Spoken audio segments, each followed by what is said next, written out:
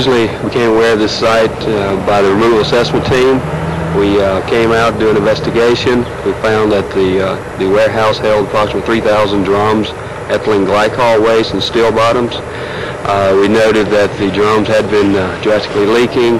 There was a fire and explosion threat determined. So we deemed it removal eligible and time-critical removal and began our actions once we reported back to the removal assessment team.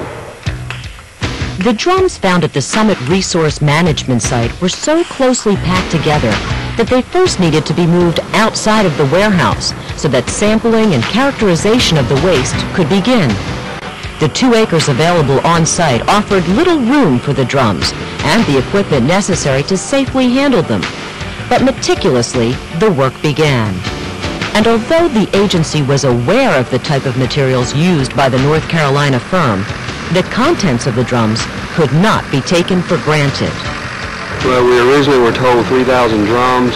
Once we got into the warehouse, we estimate now close to 5,000 drums, and we have a varied waste. Not only ethylene glycol, we have acids and bases, cyanides have been identified, flammable liquids and solids, peroxides, a variety of waste. If the sample is multi-layered, which most of these samples are, each layer will be handled as a specific sample, and it will be tested as such and run through the same parameters. Each drum on site is marked with 2 adjacent squares. The square on the left indicates the drum's number, while the square on the right designates the waste compatibility group.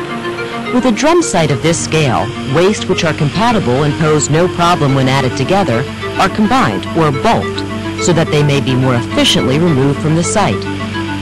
To group the drums in a timely manner, a portable on-site laboratory was brought in to identify and categorize each sample collected, processing some 100 samples per day. The purpose of this lab is to perform HazCat analysis on the samples coming in, performing such tests as pH, water solubility, water reactivity, screening for PCBs, glycol tests, oxidizer tests, cyanide tests, and the field services group uses this data to form compatibility groups with the drums on site. If the lab wasn't here, the people here on site would have to send all the samples to an off-site lab, and could take anywhere from 3 to 4 days for them to get their results back, whereas having the lab here, they can get their results back in a day. Like or compatible wastes are processed together.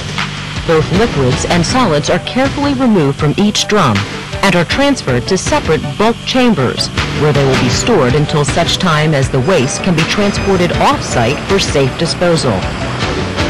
Field technicians are careful to check that each drum is properly identified and is electrically grounded before beginning any activity. An accident which could result in a fire or explosion could be catastrophic at a drum site, especially one this confined.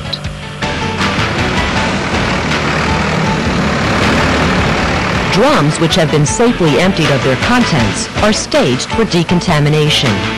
Here, each drum is inverted so that a pressurized wash can remove any contaminants that may remain. The wastewater mix is collected in a pool and will be disposed of in the same way as the other bulk liquids.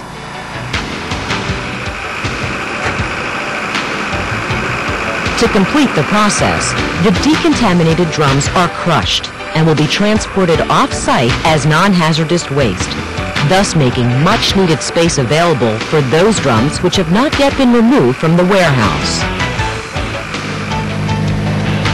Once all the drums have been removed, there may still be a problem.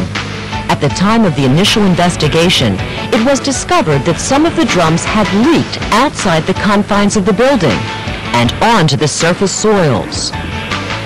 Once we take care of the problem, the immediate threats through removal, we will refer it to a remedial project, and they will deem further if there's any groundwater contamination, and the state as well will do their assessment. So once we're finished on the removal program, that doesn't mean the site work is completely finished. There may be ongoing operations later through other divisions.